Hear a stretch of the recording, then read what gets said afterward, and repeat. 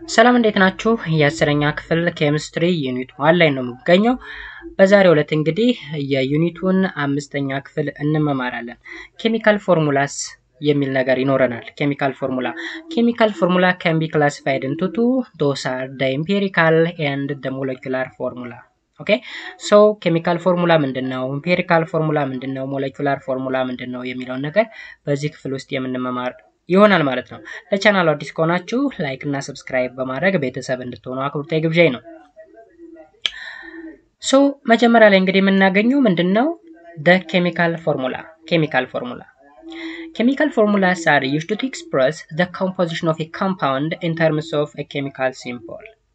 ኬሚካል ፎርሙላ ምንድነው? አሁን ኮምፓውንድ ውስጥ ያለ ኮምፖዚሽኖችን ወይም ኮንስቲትዩት ምንላቸውን ወይም ውስጥ ላይ ያሉ ስሪቶችን ወይም ኮምፓውንድ የተወቀረባቸውን ነገሮች በምን ያክል መጠን እንደተዋቀሩ ኬሚካል ሲምቦልን በመጠቀም ኤክስፕረስ የምናደርግበት ወይ ነው። ስለዚህ ኬሚካል ፎርሙላስ are used to express the composition of a compound in terms of a chemical symbol. By composition, we mean not only the element present, but also the ratio in which the atoms are combined. እንግዲህ composition ስንል እዚህ ጋር ከምን ኤሌመንትን የተሰራ የሚለውን ብቻ አይደለም። ይልቁንስ ያ ኤሌመንት በምን ያክል ሬሽዮ ወይም በምን ያክል ንጥጥር በምን ያክል አማውንት ነው ኮምባይን ያደረገው የሚለውንም ለማወቅ ይረዳናል ማለት ነው። Here you will deal with two types of formulas, the empirical formula and the molecular formula. ስለዚህ ሁለት አይነት ፎርሙላዎች አሉ፣ empirical formula and molecular formula. The first one is the empirical formula or simplest formula ይባላል. For a compound is the formula of a substance written with the smallest ratio, whole number ratio subscripts. እንግዲህ ኢምፔሪካል ፎርሙላ ስንል የኬሚካል ፎርሙላ አይነት ሆኖ ግን in the smallest ratio ወይም በተቃለለ ወይም the simplest ኦኬ በጣም ተቃሎ የሚቀመጥ የኬሚካል ፎርሙላ አይነት ነው። A molecular formula is the actual formula that tells you the exact numbers of atoms of different elements present in a molecule. እንግዲህ ትክክለኛውን የአተሙን ቁጥር በኮምፓውንድ ውስጥ ምን ያክል አተም እንዳለ የሚነግረን የፎርሙላ አይነት ደግሞ ምን እንለዋለን? ሞለኪውላር ፎርሙላ እንለዋለን። ኢምፔሪካል ፎርሙላ ግን የሚነግረን ሬሾውን ብቻ ነው። ሬሾውን ብቻ ከፈለግን ኢምፔሪካል ፎርሙላ እንጠቀማለን። ኤግዛክት ነምበሩን ወይም አክቹዋል ነምበር ኦፍ አተም ከፈለግን ደግሞ ሞለኪውላር ፎርሙላ እንጠቀማለን ማለት ነው። ለምሳሌ ቤንዚን CH ነው በምን አገላለጽ? በኢምፔሪካል ፎርሙላ። ሞለኪውላር ፎርሙላ ግን C6H6 ነው። አሁን ተመልከቱ ሬሾው እዚህ ጋር እንግዲህ በኢምፔሪካል ፎርሙላ ሬሾውን ነው የሚነግረን ወይም the smallest ratio ብሏል። አንድ ነው ሬሾ፣ አንድ ካርበን አንድ ሃይድሮጅን። ሞለኪውላር ፎርሙላ ስንል ደግሞ the exact number of atom። ስለዚህ በቤንዚን ስንት ካርበን አለ ካል 6 ካርበን እና 6 ሃይድሮጅን። ስለዚህ 6 እንዳለ መጠኑን ይገልጽልናል። ሬሾ ግን 1 ለ1 ነው። ግሉኮስን ደግሞ እንውሰድ። ኢምፔሪካል ፎርሙላው CH2O ነው። ስለዚህ 1 ካርበን 1 ኦክሲጅን 2 ሃይድሮጅን ነው። ስለዚህ ሬሾ 1 2 1 ነው ሬሾ ማለት ነው። ሞለኪውላር ፎርሙላ ግን ኤግዛክት ነምበር ኦፍ አተምስ በዚህ ኮምፓውንድ ውስጥ ምን ያክል እንደሆነ የሚገልጽልን ስለሆነ 6 ካርበን 12 ሃይድሮጅን እንዲሁም 6 ኦክሲጅን እንዳለ በግልጽ ይነግረናል ማለት ነው። ስለዚህ ኢምፔሪካል ፎርሙላ እና ሞለኪውላር ፎርሙላን በዚህ ወይ ማወቅ ያስፈልጋል ማለት ነው። Note that the empirical formula merely tells you the ratio of the number of the atom in the compound. እዚህ ላይ እንግዲህ ማስተዋሻችን ላይ empirical formula merely tells you the ratio of the number of the atom in the compound. ሬሾውን ብቻ ነው የሚነግረን፣ ሌላ ነገር አይነግረንም። ኢምፔሪካል ፎርሙላ መጠቀም ከሆነ በሆነ ኮምፓውንድ ውስጥ ያሉ አተሞች በምን ያክል ሬሾ ኮምባይን እንዳደረጉ ብቻ ነው የሚነግረን ነው የሚለው። ሌላኛው percent composition by mass. Percent composition by mass tell you what percent of each element is present in a compound. percent composition ስንል እንግዲህ ከስሙ እንደምንረዳው what percent of each element is present in a compound በሆነ ኮምፓውንድ ውስጥ ምን ያክል ፐርሰንት ነው አንድ ኤሌመንት ፓርቲሲፔት ያደረገ ወይም ኢንቮልቭ ያደረገ ወይም በምን ያክል ፐርሰንት ማውንት ነው የተቀመጠ የሚለውን የሚገልጽልን ከሆነ ምን እንላለን? ፐርሰንት ኮምፖዚሽን ባይ ማስ እንላለን ማለት ነው። Thus it helps in a chemical analysis of a given compound. The percentage composition of a given compound is defined as the ratio of the amount of individual element present in a compound multiplied by 100. እንግዲህ እንዴት ነው ዲፋይን የምናደርገው? percent composition by mass the ratio of amount of individual element present in a compound multiplied by 100 ወይም mathematically ሲገለጽ እንዴት ነው? percent composition of an element which is equals to n times molar mass of the element divided by molar mass of the compound. አሁን molar mass of the element ስንል individual element ያልነው ነው። individual element ካላይ ስለዚህ n times molar mass of the element over molar mass of the compound የኤሌመንቱን ለኮምፓውንዱ ማካፈል ሲባዛ በመቶ እዚህ ጋር ግን በምን ይባዛል?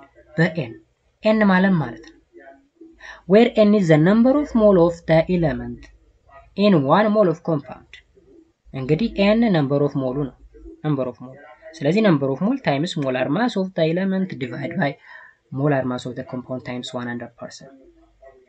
okay ስለዚህ በዚህ way መስራት ይቻላል። for example in 1 mole of hydrogen peroxide there are 2 moles of hydrogen atom and 2 moles of oxygen atom እንደምታዩት ሁለት ሃይድሮጅን ሁለት ኦክሲጅን አለ። ስለዚህ በn ፈንታ ማን ተካለው ማለት ነው? ቱን ተካለው ማለት ነው በዚህ ኬስ the molar mass of hydrogen peroxide hydrogen and oxygen are 34.02 gram 1.008 gram and 16 gram እንግዲህ 34.02 የኮምፓውንዱ የሃይድሮጅን ፔሮክሳይድ 1.008 የሃይድሮጅን 16 የኦክሲጅን ነው። ዜን እነዚህን ሞላር ማስ እንግዲህ በመጠቀም ሞላር ማስ ምንድነው ብለናል? ከዚህ ቀደም በፓርት 4 የምታስታውሱ ከሆነ ሞላር ማስ ማለት is a molecular mass or a formula mass that can be expressed in terms of gram በግራም የሚገለጽ ሞለኪውላር ማስ ወይም ፎርሙላ ማስ ነው ብለናል። ስለዚህ እንደምታዩት በግራም ነው የተገለጸው። therefore the percent composition of hydrogen peroxide is calculated as follows የሃይድሮጅን ፐርሰንቴጅን ስንፈልግ n times molar mass of hydrogen ሲካፈል molar mass of the compound ነበር። ስለዚህ n በዚህ ኬስ ስንት ነች? 2 ሲባዛ molar mass of hydrogen ስንት ነው? 1 ሲካፈል molar mass of hydrogen peroxide 34.02 ስለዚህ ስንት ይመጣል? 5.926%. ሶ በሃይድሮጅን ፔሮክሳይድ የሃይድሮጅን ተሳትፎ ምን ያክል ፐርሰንት ነው? 5.926 ያክል ነው ማለት ነው።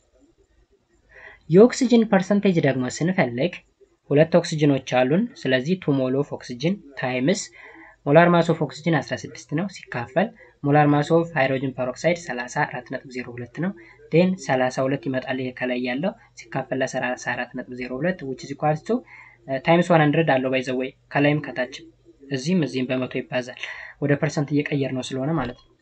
ስለዚህ 94.06% so 94.06% of oxygen is participating in the formation of hydrogen peroxide ወይም hydrogen peroxide በሚፈጠርበት ጊዜ 94.06 የሚሆን ኦክሲጅን ፓርቲሲፔት አድርጓል ወይም ተሳትፏል ማለት ነው።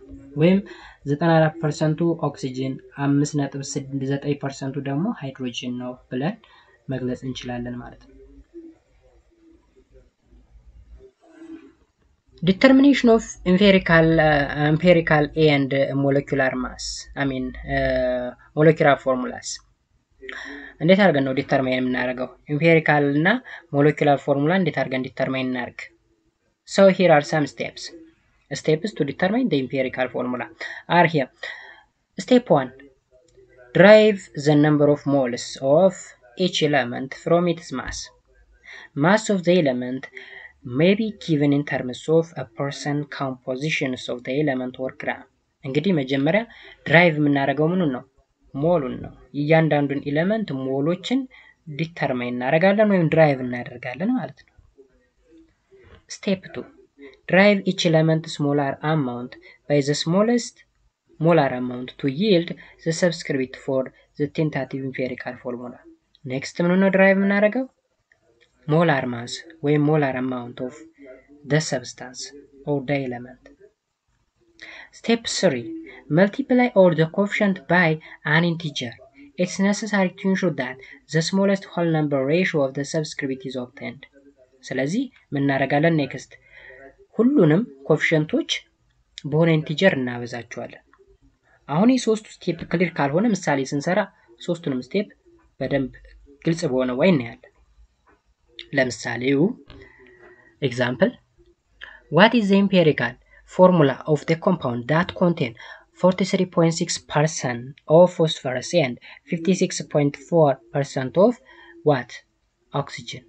አሁን እንግዲህ 43.6ቱ ፎስፈረስ እና 56.4%ቱ ኦክሲጅን የሆነ ኮምፓውንድ ፎርም ተደርጓል። ስለዚህ ኢምፔሪካል ፎርሙላው እንዴት ነው ምን ያክል ነው ተብለን ተጠየቀ። ስለዚህ ላይ ሶስት ስቴፖች ተሰጥተውናል። በሶስቱ ስቴፖች መሰረት መስራት ነው። አሁን 43.6 ሲደመር 56.4 100% መምጣት አለበት። ሶ ስቴፕ 1 ምን ማድረግ ነው? ድራይቭ the number of moles of each element ነው የተባለ። ስለዚህ derivation of mole of each element እያንዳንዱ ኤሌመንት ሞል ምን ማድረግ ነው? ድራይቭ ማድረግ። ስለዚህ ሞሉ ምን ያክል እንደሆነ ለማወቅ ወደ ኋላ ለመልሳችሁ አንዴ። ሞል ማለት n ነች። percentage composition of element which is called n times molar mass of the element divided by molar mass of the compound. So how to find the value of n? n እንዴት አድርገን ነው የምናወጣት? n እንዴት ነው የሚወጣው? n ማለት percentage composition of element times molar mass of the compound divided by molar mass of the element ነው አይደለ? n ስናወጣ እንግዲህ እዚህ ማትማቲክስ ዘርፍ እንግባ። n እንዴት አድርጋችሁ እንደምታወጣት በማትማቲክስ ሂዱና ይዩት። n እንዴት ተደርጋ ነው የምትፈለገው? ለምሳሌ y which is equal to n times x over z ቢባል n እንዴት አድርጌ ነው ማውጣት? ስለዚህ እዩ number of mole of the element ያ ማለት n which is equal to given mass of the element divided by molar mass of the element አድርጌ መስራት ይችላል። ስለዚህ ላይ ምናልባት እዚህ ላይ ሁለቱም እንደምታውቁት ኤሌመንት ነው የሚል ላይ የኮምፓውንዱ ስለተሰጠን ነው እዚህኛው ላይ ሞላር ማስ ኦፍ ኮምፓውንድ ስለሚታወቅ ነው። እዚህ ላይ ግን የኮምፓውንዱ አይታወቅም። ስለዚህ given mass of the element divided by molar mass of the element አደርጋለሁ። so የእያንዳንዱን ስፈልግ number of mole of phosphorus which is equal to given mass of phosphorus እንግዲህ 43.6 ግራም እንግዲህ ባይ ፐርሰንት የተባለውን ወደ ግራም ቀየርኩት ማለት ነው። 43.6 ግራም ሲካፈል ለሞላር ማስ ኦፍ ዘ ኤሌመንት የፎስፈረስ ሞላር ማስ 31 ነው ግራም ፐር ሞል። ኦኬ ስለዚህ ግራም በግራም ይጣፋል። 43.6 ለ31 ሲካፈል 1.41 ሞል ይመጣል። የሞል ዩኒት ሞል ነው። ሞል ቅድም ላይ ምናልባት ቅድም ላይ ሳይሆን በፓርት 4 ላይ ነው ስለ ሞል ኮንሰፕት ስናወራ ሞል MOLE እና MOL ዩኒቱ ነው።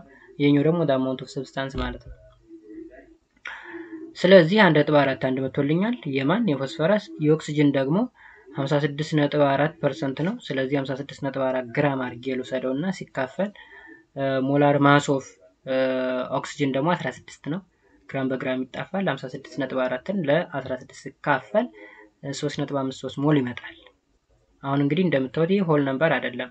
1.41ም 3.53ም ሆል ነምበር አይደለም። ስለዚህ በምንድነው መገለጽ ያለበት ብለናል? ሆል ነምበር ሬሾ ይላል አይደል? እዚህ ላይ in the smallest whole number ratio መሆኑን አሳዩ ይላል እንግዲህ ቀጣይ ስቴፕ ላይ። ስለዚህ ምን ላድርግ? smallest molar mass ስቴፕ 2 ላይ ነው ያለው አይደል? ስቴፕ 2 እንደሚለኝ divide each element of molar mass by the smallest molar mass። አሁን ሁሉንም በትንሹ እናካፍላለን። ከሁለት አንዱ ትንሹ ማን ነው? 1.41 ነው። ስለዚህ የፎስፈረስ 1.41 ነበር ለ1.41 ለትንሹ አካፈልኩት 1 መጣልኝ። የኦክሲጅን 3.53 ነበር ለትንሹ ለ1.41 አካፈልኩ 2.5 መጣልኝ። አሁን የፎስፈረስ ሆል ነምበር ሬሾ መጣልኝ ማለት ነው። የኦክሲጅን ግን 2.5 ነው፣ ሆል ነምበር አልመጣም። ስለዚህ ሆል ነምበር እንዲመጣልኝ ምን ላድርገው? በሁለት ላብሰው። multiply both by 2 to convert ኢንቱ አ ሆል ነበር ይላል። ስለዚህ ፎስፈረስ 1 ነበረ በ2 ሳበዛው 2፣ ኦክሲጅን 2.5 ነበረ በ2 ሳበዛው 5። ሶ ኢምፔሪካል ፎርሙላው ምን ይመጣል? P2O5 ይመጣል ማለት ነው። P2O5 ኢምፔሪካል ፎርሙላ ነው። ኦኬ ሞለኪውላር ፎርሙላን አልተጠየቅንም። ኢምፔሪካል ፎርሙላ ስለሆነ ኢምፔሪካል ፎርሙላ እንግዲህ ሬሾን ብቻ ነው የሚገልጽልን እንጂ እያንዳንዱ ነምበር ኦፍ ፎስፈረስ እና ኦክሲጅን ዲተርማይን ሊያደርግልን እንደማይችል አይተናል። ሌላ ምሳሌ መድገም እንችላለን። ብዙ ምሳሌዎች አሉ እዚህ ላይ እንደምታዩቸው 1.23 1.24 1.25 በርካታ ምሳሌዎች አሉ ማለት ነው። እዚህ ላይ የተገለጹ ምሳሌዎችን እንስራና እንጨርሳለን። ኦኬ a compound shows that a compound containing 79.9% carbon and 20.1% of hydrogen. What is the empirical formula of the compound? እንግዲህ ተመልከቱ አሁን በፐርሰንት የተሰጠን ወደ ግራም መቀየር ነው። 79.9 ግራም ሲካፈል ስቴፕ 1 ማለት ነው ለሞለኪውላር ማስ ኦፍ ዘ ኤሌመንት የካርበን ሞለኪውላር ማስ 12 ነው 6.7 ሞል መጣ።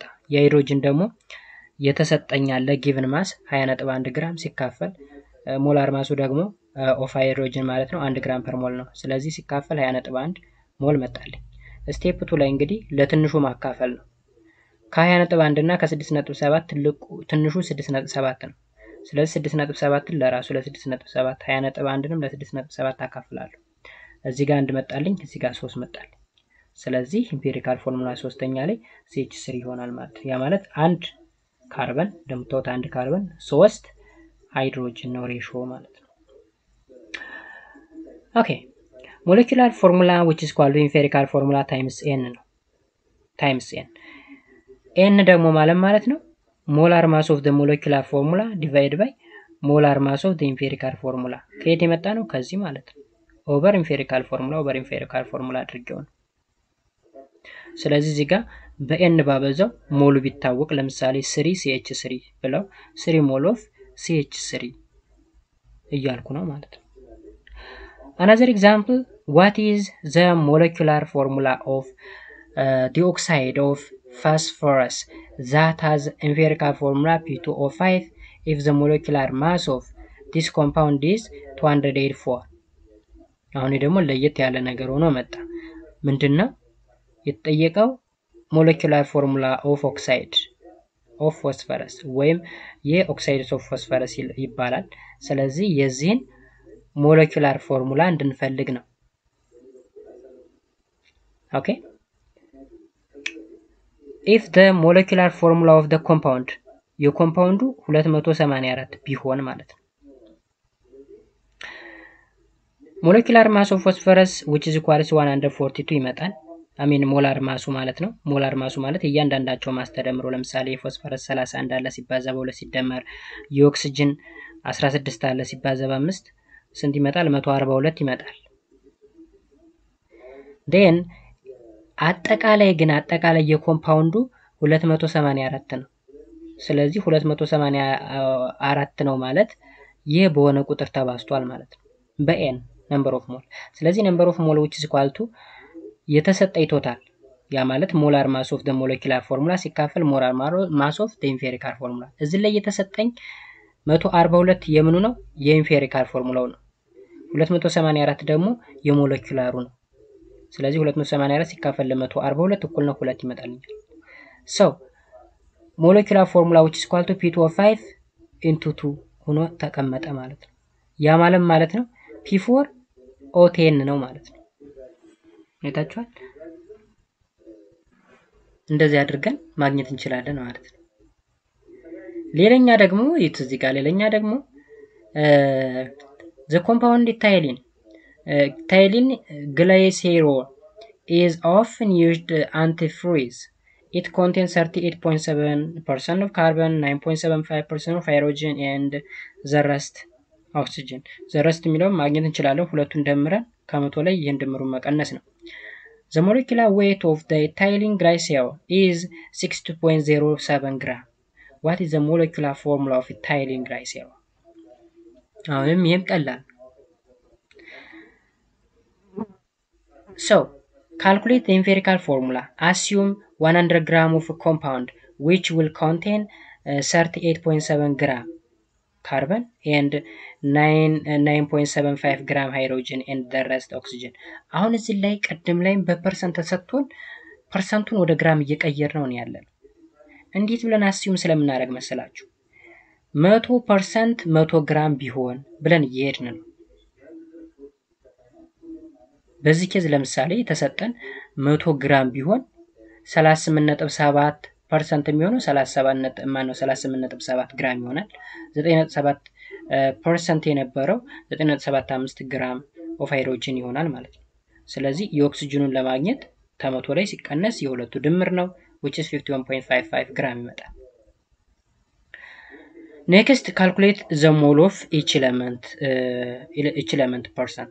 Number of mole of carbon እንግዲህ ከዚህ ቀደም በሰራንበት ወይ ነው የምንሰራው። ስለዚህ 38.7 gram of carbon ሲካፈል ለ12.01 gram of carbon which is equal to ስንት ይመጣል? 3.22 mole of carbon። እዚህ ጋር 38.7 ምንድነው? given mass ነው ወይም given molar mass ነው። ኦኬ given ማለት ነው። እዚህ ጋር ደግሞ የአተሙ ወይም ወደዚህ ልመለስላችሁ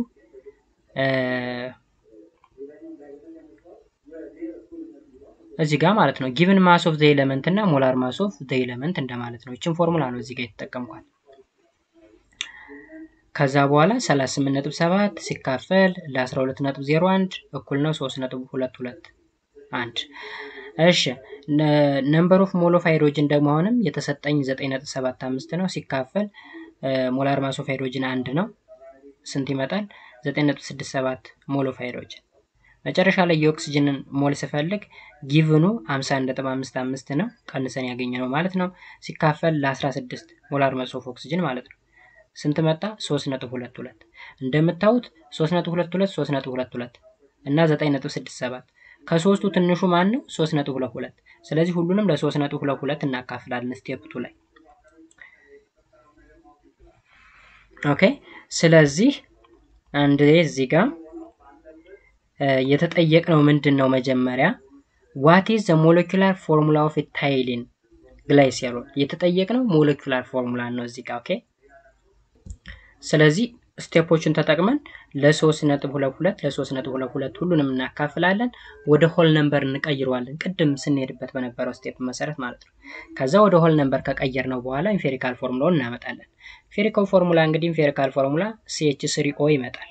CH3O so the empirical formula weight is 12.01 plus 3 times 1.008 plus 16 which is equal to 31.03 አሁን እንግዲህ ይሄ ካርበን 1 ስለሆነች 12 ሲደመር ሃይድሮጅን 3 ስለሆነ በ3 ኦክሲጅን 1 ስለሆነ 16ን በአንድ አብዝቼ 31.03 መጣ። የዚህ ኮምፓውንድ ኢምፔሪካል ፎርሙላው ማለት ነው ዌይቱ ኢምፔሪካል ፎርሙላ ዌይት። ሶ አሁን ኤንን መፈለግ ያስፈልገኛል።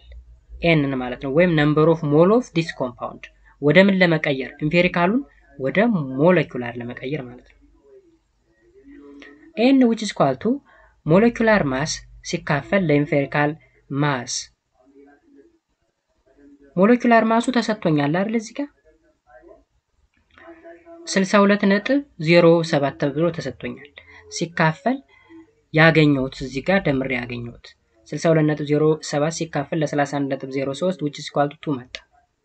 ስለዚህ ይሄንን በስንት አበዛዋለሁ ማለት ነው? በሁለት ሳበዛው C1 የነበረው 2 H3 የነበረው በሁለት ሳበዛው 6 O1 የነበረው በሁለት ሳበዛው 2 ስለዚህ C2H6 O2 ነው ማለት ነው ሞለኪውላር ፎርሙላው። ስለዚህ the molecular formula is twice the empirical formula ነው ማለት ነው። ሶ በዚህ መንገድ ከኢምፔሪካል ፎርሙላ እና ከሞለኪውላር ፎርሙላ ጋር ወይም ባጭሩ ኬሚካል ፎርሙላ ከሚለው ጋር የተገናኙ ኮንሰፕቶችን በዚህ መንገድ መረዳትና መስራት እንችላለን ማለት ነው። ግልጽ እንደሆነላችሁ ተስፋ አደርጋለሁ። ያልገባችሁ ነገር ካለ ኮሜንት ሴክሽን ላይ አሳውቁኝ። ለቻናሉ አዲስ ከሆናችሁም ሰብስክራይብ በማድረግ ቤተሰብ እንድትሆኑ አክብሮቴ ግብዣዬ ነው። በየጊዜ የሚለቀቁ ቪዲዮዎች እንዳልፏችሁ ደግሞ የደወል ምልክቷን መጫናችሁን እንዳትረሱ። በሌላ ጊዜ ደግሞ የምንገናኘው ስቲኪዮሜትሪ የሚል ሌላ ቶፒክ ይኖረናል ማለት ነው። በፓርት 5 እንገናኛለን። እስከዛው ድረስ በያላችሁበት ሰላማችሁ ይብዛ። መልካም ጊዜ